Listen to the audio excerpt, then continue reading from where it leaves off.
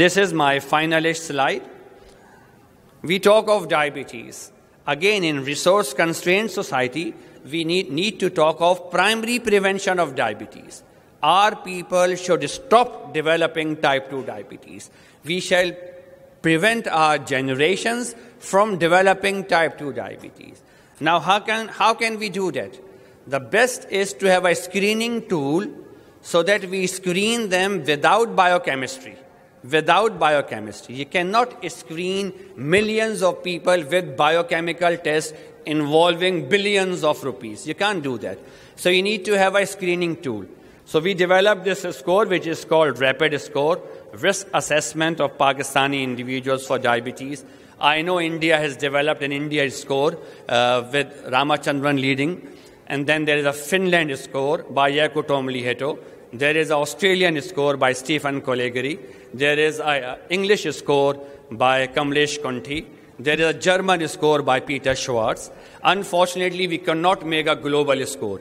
IDF has been trying for the last 6 years to develop a global risk score. And I am part of those 7-member committee which is working on this to develop a global risk score. But it's not easy. And the difference is because of the ethnic differences.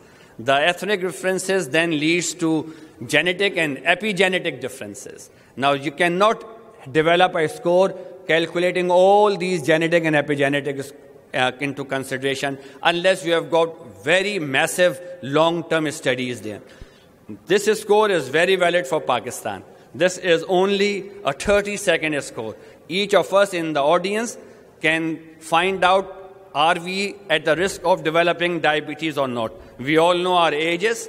So if we are less than 40, mark 0. If we are between 40 to 50, mark 1. If we are more than 50, unfortunately, then mark 3. And then the waist circumferences, men and women, they know their waist circumferences. You are either 0 or 2. And with family history, 1, or without family history, 0. If my score, or if your score is coming 4, then we need to go and check. We may be IGT. So this is a very simple way of finding out whether I'm a borderline diabetic, a pre-diabetic or not. This has been very validated score for the last 10 years. This is published score. We are now embarking on and hoping to get approval for Primary Prevention of Diabetes Program PEN Pakistan, in which we have planned to use the mobile technology. Millions of Pakistanis use SIMs for mobile. So we, through the mobile technology, are going to disseminate this information to check your risk score, to find out where you are, and then to talk of preventive strategies according to the risk score.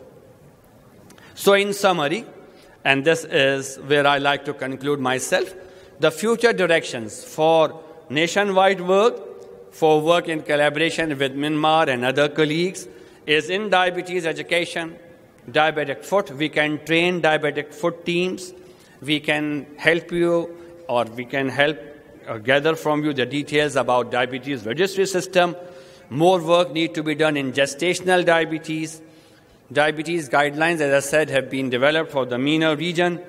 Diabetes and Ramadan is something we are quite keen to work in, have national and international collaboration, and to embark on primary prevention program. Before I end, I'd like to thank my international associations and collaborators internationally, and our national associations and collaborations. We are very ably supported by Diabetic Association, by Pakistan Endocrine Society, by National Association of Diabetes Educators and others. I'd like to finally acknowledge my team, and I'd like to give you a big thank you for inviting me and for your patient listening. Thank you. CFAM, caring for well-being.